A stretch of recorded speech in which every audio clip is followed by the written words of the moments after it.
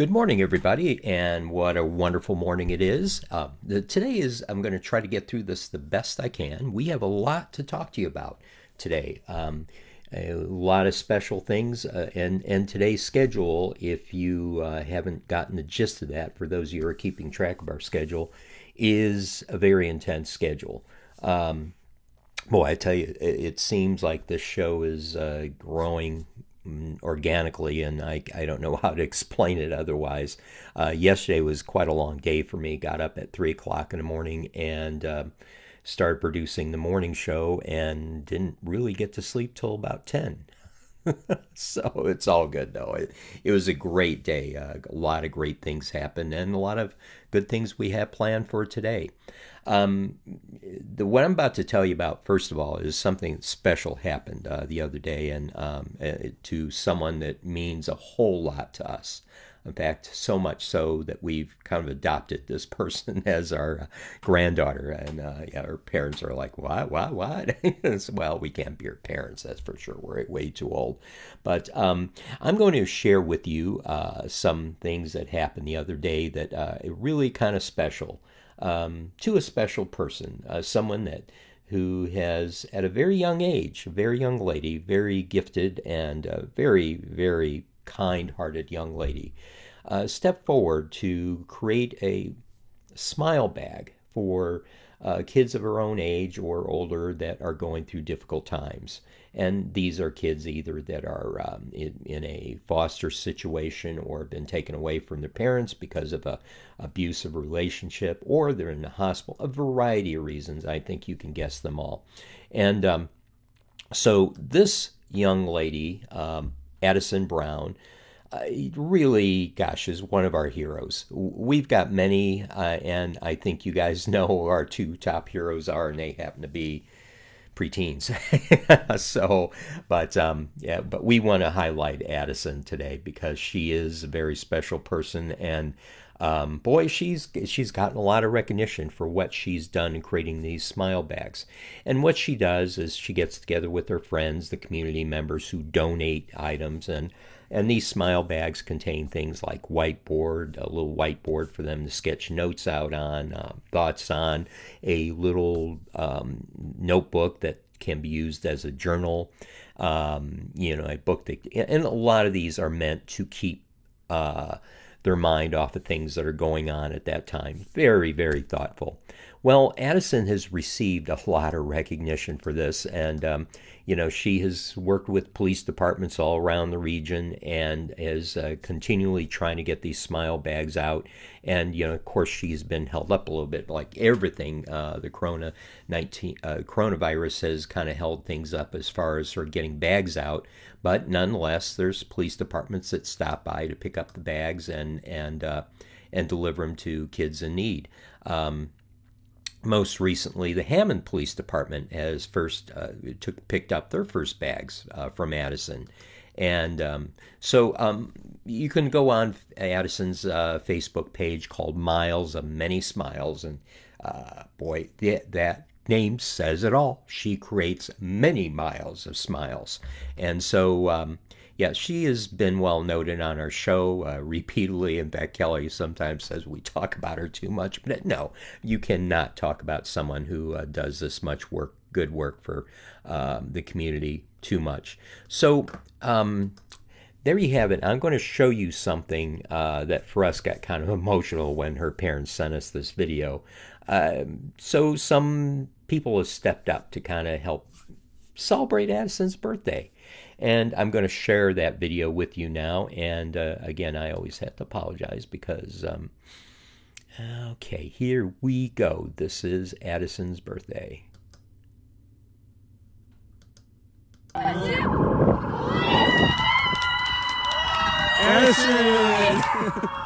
Addison, come out front! Addison, come here! Addison, come here!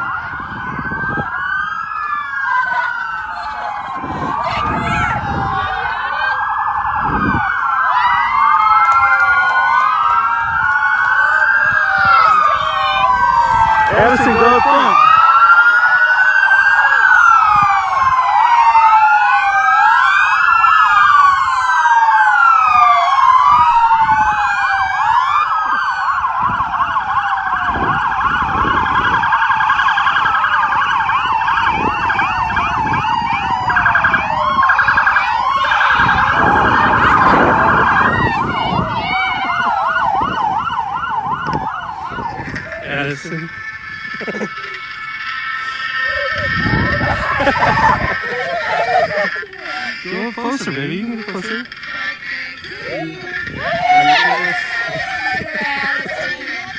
Thank you.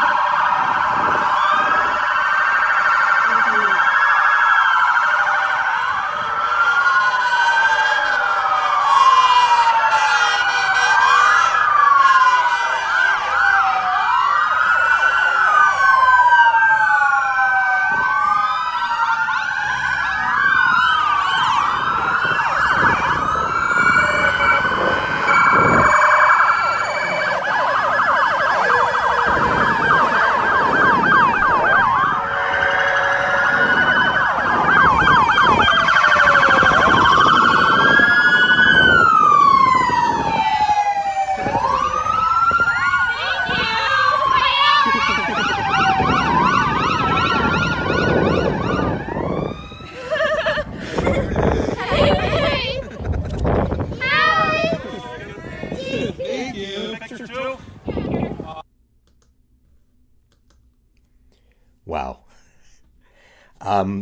Now, of course, as you know, and police departments have been doing this. They've been going and celebrating birthdays of various different people in the neighborhood, and they've been doing quite a good job at that. But did you notice the amount of departments represented? Amazing. And I think this is where I'm going to have to apologize, because train wrecks happen this early in the morning, and so I'm going to try to put a graphic up here that kind of okay, let me see here. Is this it?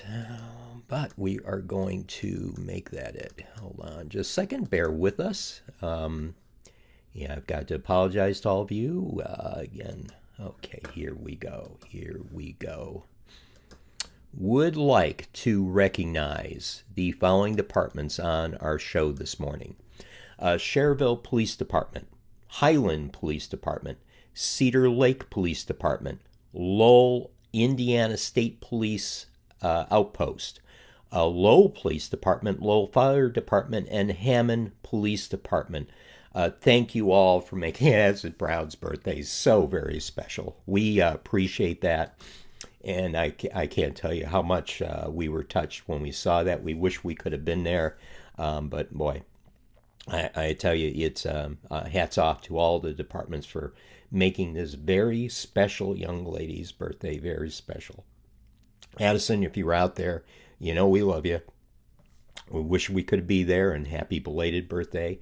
But I can't tell you what it's kind of refreshing to know that there's a young person out there that really cares about her peers and cares about what's going on in the community.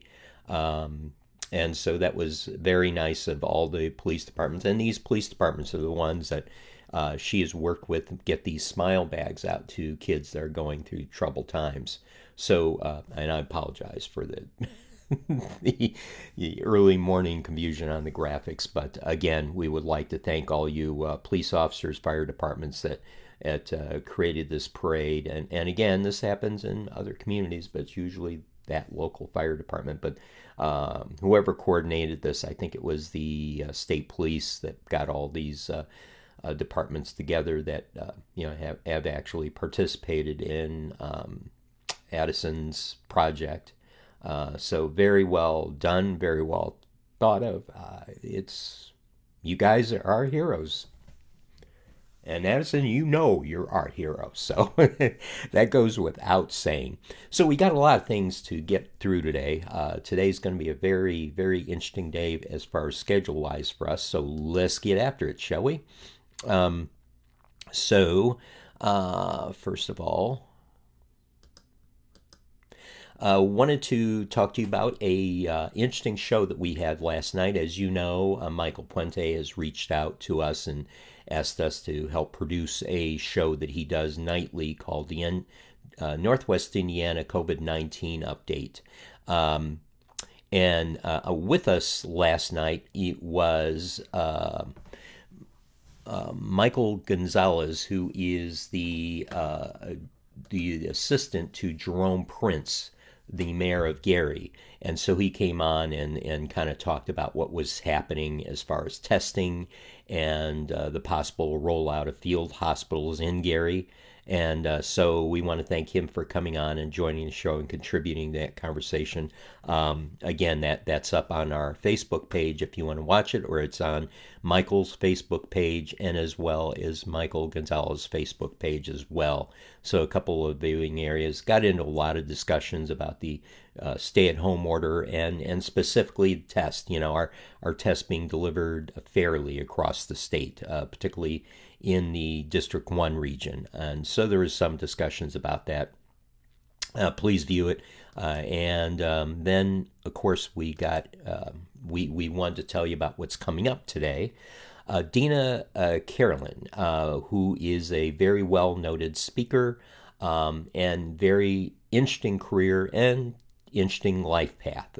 She has gone through 7 catastrophic events in her life and has overcome all of them to become this amazing speaker and an actually noted attorney. She has practiced law in several notable cities. She was the deputy lawyer for the city of Los Angeles, which is, and there's been some very well-noted attorneys who have served in those positions, either the attorney for LA or deputy attorneys. And so she has an amazing career. I think she served in like 3 different major city offices throughout the United States, and now has come to talk about some of the obstacles she's overcome in her life and some pretty catastrophic events. But you'll hear more about that at the show. This is an amazing lady. She's been on the Ellen Show and several other major network shows. And so we would like you to tune in around 11, and she will talk to us about her life. And this is really, we invited her on to talk about one of the 7 catastrophic events in her life, because as you well know, this is we are in the month of Sexual Aggression Awareness Month. So that's why we invited her on to talk about that specific incident, although we are going to go through other parts of her life and how that developed to make her the amazing speaker and advocate that she is. So tune in for that. After that, we have another show coming up that happens every Wednesday at noon, Connections Restored with Amy Boswinkle. Amy is going to have a special guest on today, and so please tune in for that. This has been a very, very well-viewed show and very noted. We received a lot of compliments that this couldn't have happened at a better time. And the whole premise of this show is to help you with any stress that you're going through. And my goodness, I mean, I think we all are going through stress with this what's happening in our society today. I've never seen anything like this. So a lot of people are justifiably stressed out, and it shows. News is flooded with bad news, and you know, and so this is a way of us providing hope for you, and maybe some exercises that Amy can share with you to kind of overcome some of that anxiety and depression or whatever you're going through.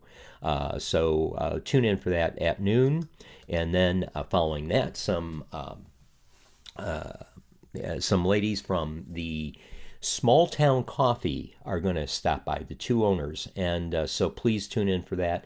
Now, they are a local coffee roaster, and but they do some amazing outreach for the community. They've worked with the Highland Community Foundation. They actually created a coffee that they sell, and the markup, the proceeds that they earn from that coffee go directly to the Highland Community Foundation. They done some work recently with the District 1 Emergency Operations Center, providing them some meals and coffee. So please tune in for that. You'll find that the whole concept of their company is to make sure it is supportive of the community, just not here locally, but where they buy their coffee. And you'll hear the story from Annette and Elizabeth that when they come on, two amazing ladies and entrepreneurs that I think you'll appreciate once you hear their story. And then later on tonight, coming up at 7 p.m. this evening, Planting Possibilities TV. This is going to be the debut of Planting Possibilities TV. Marianne and Mark Niner are going to come on and talk about their organization, mainly to highlight a fundraiser that they have coming up. And again, I can't say this enough, a lot of these organizations have really been put at a disadvantage because their fundraisers have had to be canceled. The social events that they usually sell tickets to, obviously with social distancing, they've had to go away. So they've been heavily impacted. And of course, a lot of people don't have a lot of money to give them now because they're waiting on checks, either loans from the Small Business Administration, or some are just now getting their checks, their stimulus checks. They've been heavily, but they are going to be promoting one fundraiser that they do annually, and that's their plant sale. So they'll be talking about that tonight at 7. Then, there's an Addison again. I do want to say Addison has had remarkable amount of exposure. She's been on CNN. She's one of our favorite people that got mixed in and actually. And again, here we would like to thank the departments that took part in that. So coming up in a schedule that we've got, and I do want to make note of the other things that are going on. There's a mobile market that's taking place today at the Jubilee Worship Center in Hobart. And this is put on by the food bank. For those who are out there struggling and looking for where your next meal is going to be coming from, get on out to Hobart. That starts at 4 p.m. They're asking people not to arrive before 3, just so that things don't get too crowded. And again, everyone understands, including the food bank, that there's quite a few more people out there that are lacking a paycheck now, and they're waiting for benefits to show up. They've maybe applied for food stamps, waiting for that application to be processed. In the meantime, they need food. And that's given with the economic situation today. So please know that there is an opportunity for you to pick up some meals for your family to get you through the tough times. And there's no shame in this. We are all going through this. Quite a few people, this has affected people that were living comfortable lives, and all of a sudden, boom, they no longer have a paycheck. They may no longer have a future job to go back to. So give that some consideration. Also, one thing we also want to highlight is the St. Jude has a fundraiser coming up this Friday, and it is called the Stand Up for St. Jude. And this is a online event that they're going to be streaming live, a variety of comedians, and I think I heard about a magic act that they may be having as well. So put that on your calendar, and make sure also, if you have the means, please contribute to St. Jude, an amazing organization.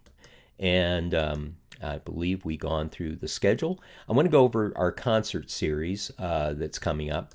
And tonight we have Ryan Stasinski, who's going to be coming on shortly after the Planting Possibilities TV. And he is going to be putting on a live streaming concert on the Bill and Kelly Show, benefiting Lakeshore Paws. Lakeshore Paws is a dog adoption agency located in Valparaiso. They do an amazing job in screening these fur babies before they're adopted out, and plus you get a package. They just don't hand over a dog and expect you to go from there, because everyone knows adopting a fur baby, it has a lot of expense. You've got veterinary expenses and so on. Well, the nice thing about Lakeshore Paws, what they try to do is package that for you. So included in the adoption fees is quite often the first vet visit, the shots, the first year's shots. And I believe at one time they used to offer some, like an introductory training session that you can have. So it's an amazing organization, and they really do a good job of finding the fur babies that need to have forever homes and getting them put in the places of loving families. So tune in for that. Great. And Ryan is an amazing musician. He's in running of receiving most views, and so yeah, we're going to be talking about that later. We're going to, I think, have a runoff with our musicians that came on that had the highest views, and bringing them back maybe for a concert if we can get them back. Then come Friday at 8 p.m., Sammy, live from Miami, and is going to be doing a benefit concert for the Cancer Resource Center of Northwest Indiana. They're located in Munster, and for those of you who are familiar with them or not familiar with them, they provide an amazing amount of resources for people who are either going through chemotherapy, who have survived cancer, various stages. They have cooking classes, yoga classes, and an amazing garden that people can just go sit and reflect in. So that is a very worthwhile charity. We've done a lot of event promotions for them. The Wind Down event that they do every year, and just an amazing facility. And as every facility, they do need help right now. So please tune in for that. Just added on to our event series is Dan Risen is going to be coming back. He's going to be playing Monday evening, and so he is going to be playing for, again, St. Jude House. We've done a couple of events for them, and so when he was looking around for a charity, and we ask all of our musicians either to pick a charity or we'll take one out of the rotation. And Dan, through research, decided he wanted to do St. Jude House. So, and they need help. What better time to do that? And so tune in. That's next Monday. And that is it as far as our schedule. I told you we are going to be busy today, the rest of the week, and next week looks like we're going to be just as busy. So yeah, please keep tuning in, and we can't say how much we appreciate your support. If you like what you see, please share it on your Facebook page or a group that you think can appreciate our show. We do sharing to some strategic groups throughout the Northwest Indiana, Michigan, Wisconsin area, and people have asked us to share to their groups, and we repeatedly do that. But again, if you think people can benefit, please share.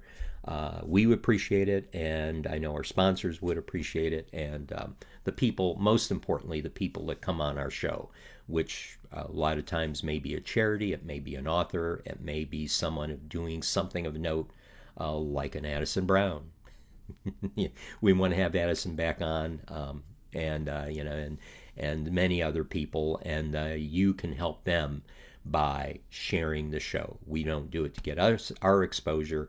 They really deserve to have publicized what they're doing for the community, for various, not draw attention to themselves, because they never in fact, quite a few of them don't like that exposure, but they would like to know people what they're doing to help maybe contribute, provide help, and just awareness of what's happening out in the community. The reason why we have them on is to provide hope. Every time we have someone on like Addison, boy, it just gives you a feeling of hope that things are looking up for the future, if you will. And when you have a 12-year-old that is thinking about her peers and making sure that she gets things out that helps them out, when you have a 13 or 14-year-old, I forgot what he is, but Ryan, who developed the backpack project for the homeless of Chicago, And yes, a 13 to 14-year-old, and he thought of this back when he was 9, developing a backpack program where he puts all sorts of life essentials into a backpack and delivers them to people that are out on the streets in Chicago, and is a huge advocate for the homeless in Chicago. Oh my goodness. I mean, he's just not providing a service. He is a huge advocate. When the COVID-19 stay-at-home order took in effect, his first thought is, if they're not going to allow these people to go into a shelter, what are they going to do? And so he kind of stepped things up and made sure that he couldn't go out because of social distancing, and of course he shouldn't be going out. But you know, some departments stepped up and helped him, came by his home and picked up some backpacks and delivered them. So that's yet another great hero of ours. So with that, what I'm going to do is leave you with a couple of things. One, I am going to drive into you all that if you do have to go out, like Kelly and myself, we're moving, and so we have to periodically go to stores, get the new house ready, but we're taking extreme precaution when we do that. And so I want to urge all of you, if you do have to go out to the grocery store or to a service center or to one of the essential services out there, please wear a mask. And if you have protective gloves, wear protective gloves. And always wash your hands. Never forget that. That comes to remind you of what your mom always used to. My mom, every time I sat down at the table after playing 24/7 baseball, I'd sit down and first thing she would ask, "Billy, do you wash your hands?" "Yeah, Mom." "Did you?" She'd look at my fingernails, and I'd always end up going and washing my hands. Well, her words come back to haunt me today. So, but I want to share with you the video that we have been sharing. We've tried doing CDC, but someone out there doesn't like that video. And we're going to be sharing some other people's videos as well. Someone just sent me their video. We're going to try to get that into the loop. But one of the ones that I think everyone found most comical. Alrighty. Where is my... Oh, here we go. I'm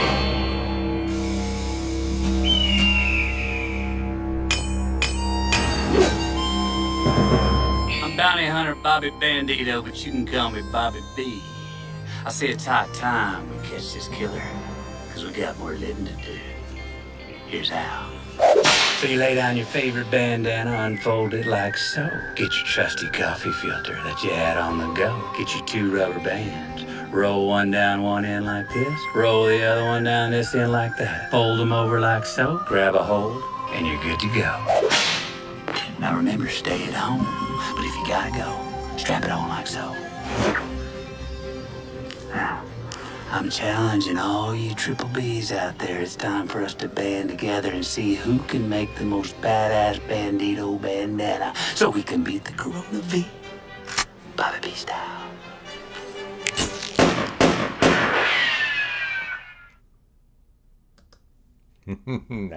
I always get a kick out of that.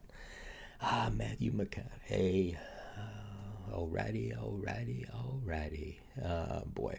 So, yeah, we appreciate that video. And plus, no one's complained about it, like the CDC. I don't know why someone out there complains about the CDC.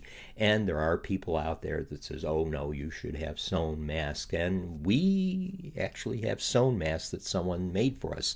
A couple of people, actually, Ryan's sister made us some of these that we use.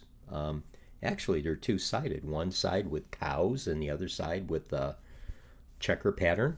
And then, of course, oh, I don't have it here. Then, then, of course, the most famous, sought after, like our coffee mugs, remember those? The Bill and Kelly Show face mask. Yeah, got that, baby. Yeah.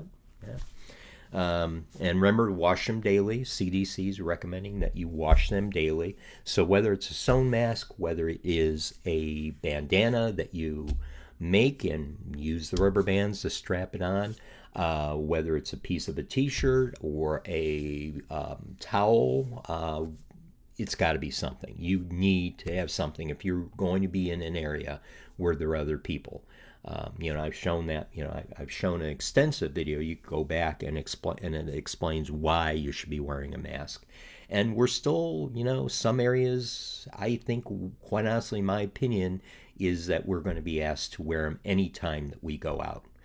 With the exception of a couple instances, like if we go out to do a run, an exercise, where it's difficult to do that. I tried with the mask on, and that's when you run. You typically, there's no one with you, and if they are, they're either your mate or something. I think the exception is when you are going to be alone running or something like that. But I think we're going to have that day where we're going to be called to do that. And, we go out and we find that people are doing it. We have masks and gloves on. Then we go into areas where we're the exception. We're the only people that have masks on. So, and that shouldn't be. When you're in a crowded area, when you are going in to pick an essential item up, you need to practice social distancing, which should include just not distancing, but protecting yourself and others with a face mask. I'm going to end up the show today. Oh my goodness, I do need to do that. We got a lot going on. I need to get moving on. So I would like to do one other thing, and you guys have seen this before. Kelly and I would like to thank all the nurses, the doctors, and the first responders out there who put their lives on the line daily, every day, and specifically the medical folk that that are short on supplies, face masks, gowns, essential things that they need to protect themselves and the people they come in contact with. I mean, these are people that are putting hands on people that are infected or have come down with the COVID-19 virus, and so they are exposing themselves unbelievably to, they're immersed in an environment. And everyone has said, all the noted physicians who have talked about this, PhDs from medical schools, have said these people not only will expose themselves and have a greater chance of coming down and being infected, but because they're immersed, the chances are, if they do become infected, it is going to be much worse of a situation than if we just have incidental contact. So for that reason, we wanted to say thank you to all those folks who are putting their lives on the line on a daily basis, all the support people behind them who go behind them and try to help out in any way they can, and the list could go on and on and on. But if you're in that group, thank you, and I'm going to close out the show with our thanks.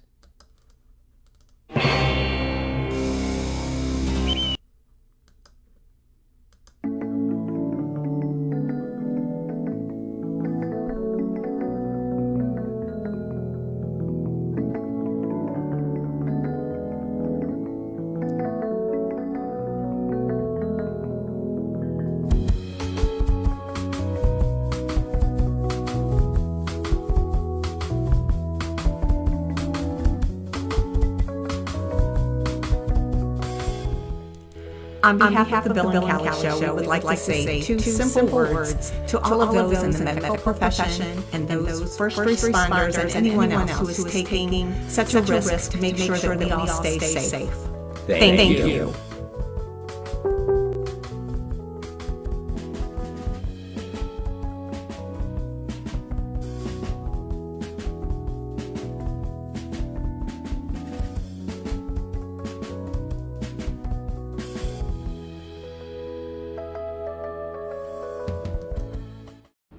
This episode of the Bill and Callie Show is brought to you by Sip Coffee House 2 in Highland, Indiana on Jude Avenue.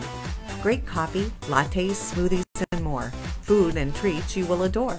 Small town charm with big city selection. It's Sip Coffee House 2. If it's breakfast, brunch, or lunch you need, Les Cafe is the place to go, indeed. Open 6 a.m. to 4 p.m. 7 days a week. Les Cafe Pancake House, located in Highland, Indiana on Highway Avenue. Les Cafe, where less is more. Promise You Art House, a fun and vibrant place for local artisans to display and sell their creative works, owned and operated by artists for artists. Conveniently located at 8830 Kennedy Avenue in Highland, Indiana. For hours and events, visit pyarthouse.com or follow them on Facebook. Promise You Art House, where creativity reigns.